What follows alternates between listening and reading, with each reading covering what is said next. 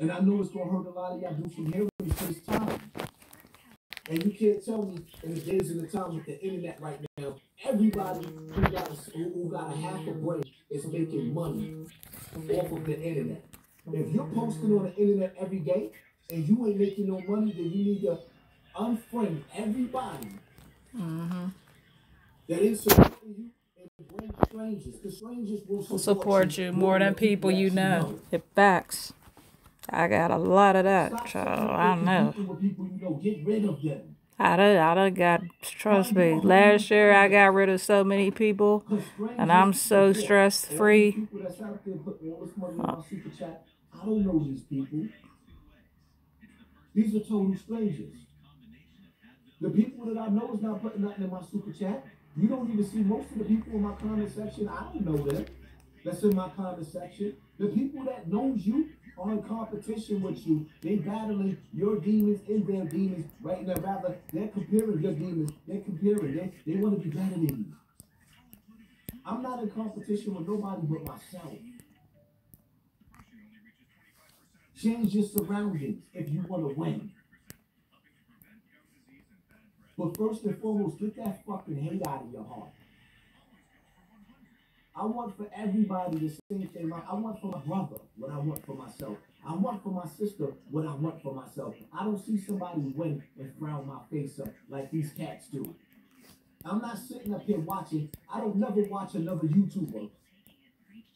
I never watch another YouTuber record they live and then wait to make a video to diss them. I never watch another YouTuber record they live, wait for them to get drunk. Oh yeah, because Hassan Campbell had demons. I was getting drunk on YouTube like crazy. My mother was dying. And I was wilding on the internet because I didn't give a fuck. And YouTubers would wait, record my live, and then play it because they knew YouTubers were going to take it down. It was too graphic. To use it against me, to break me. Then they would make videos talking about Hassan Campbell is about to snap. He's spiraling out of control. And they was making videos saying this. They thought it was cute. I was in the worst state, or probably the same state DMX was in. But I overcame that shit. I'm strong.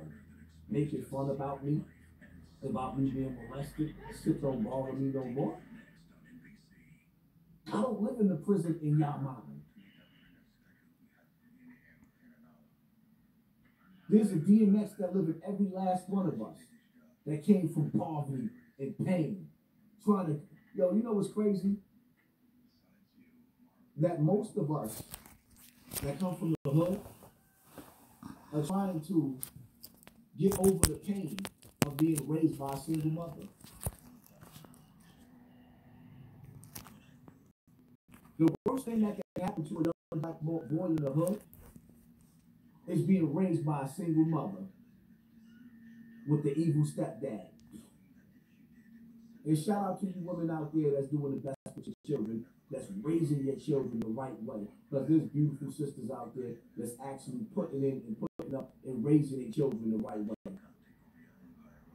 And then there's these bitches that's using their children to raise their children while they party. They outside hanging out, their kids is babysitting their kids.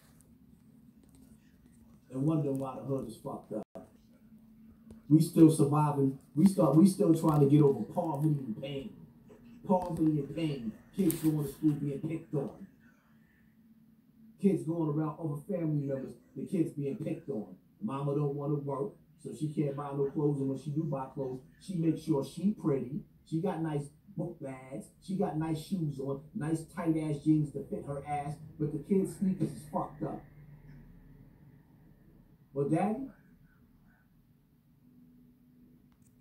either he a bitch ass nigga, or he realized the bitch he was fucking with ain't shit and the kids ain't shit neither. Because sometimes a woman could corrupt the kids to the point where you be like, fuck them, I don't even like them little motherfuckers. I know they my enemy. You already made them that. And sometimes it's nothing that a man can do. Because sometimes when you got a foul ass woman, some of you sisters is fucked up. You just as fucked up as the deadbeat nigga that stand on the corner that'll never hug the kid. You're so fucked up like DMX mother. She took that nigga to a group home and said, "You like this?" He was like, "It's nice," and left him. And left him. DMX came from poverty and pain. Some of y'all females in the hood, y'all neglect. And I learned this from a female like 20 years ago. She said, "You want to fuck a kid up? You treat him bad. Don't give him no hugs, no kisses. He'll hate his daddy.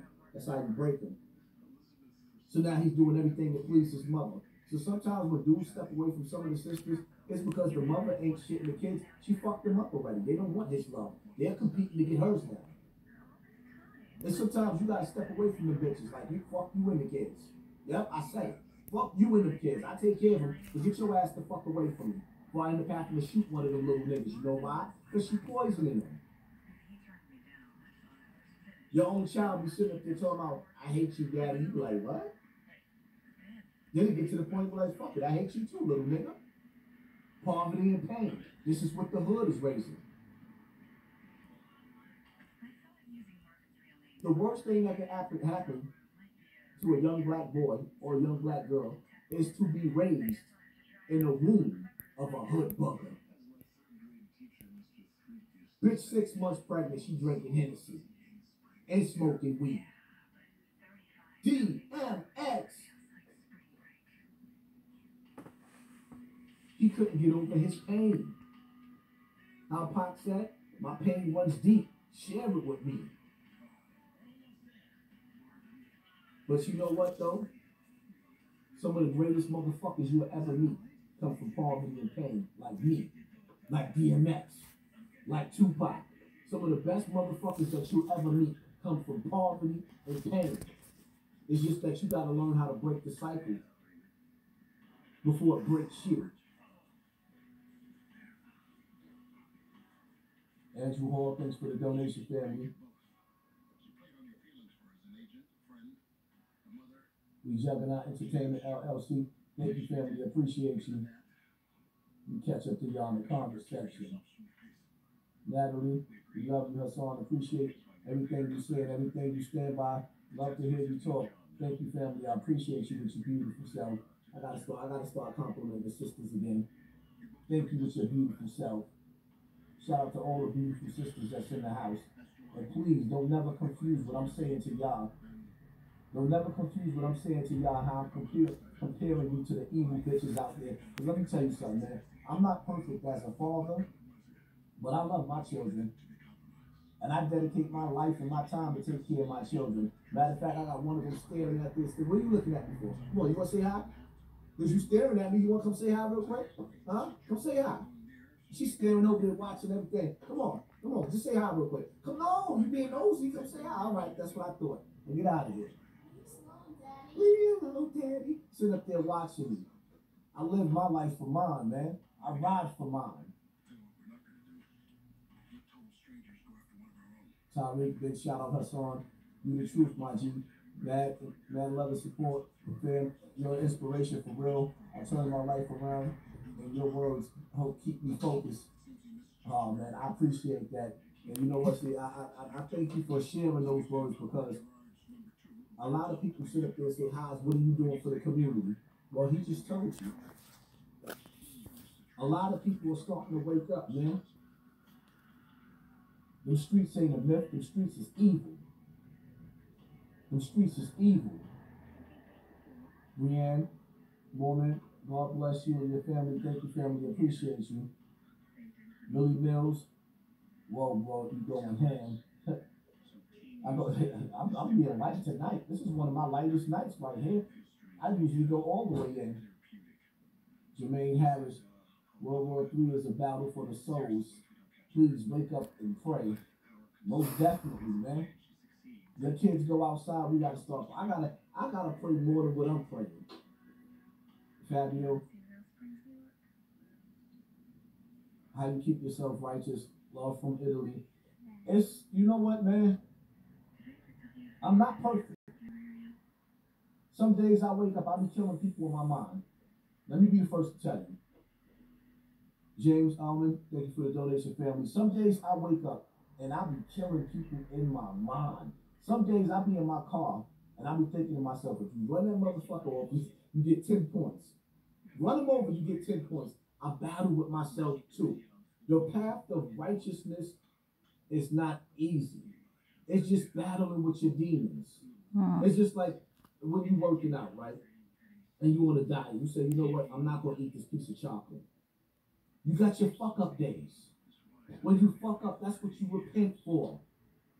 You pray to the Most High, to Almighty God, whoever you pray to. And then you go back to the drawing board and you start all over again. And you keep on your straight path of righteousness. Sometimes when you, let me tell you something, man. When God take a person out of your life, you got to stop running back and going to get that same person that God removed out of your life. He gives you a favor. Exactly. Sometimes when God is trying to put you in a position, and I ain't talking about you nasty ass hoes and nasty ass niggas that keep running back and fucking the same devil. I'm not talking about that.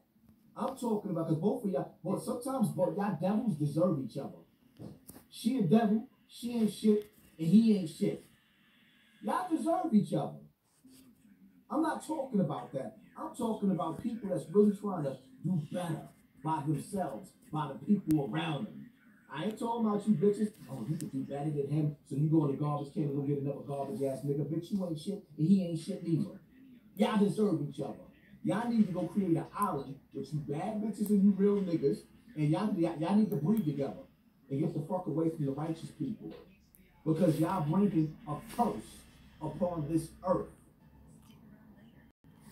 Because the earth is becoming so evil and so America is becoming so evil and so unbalanced that God has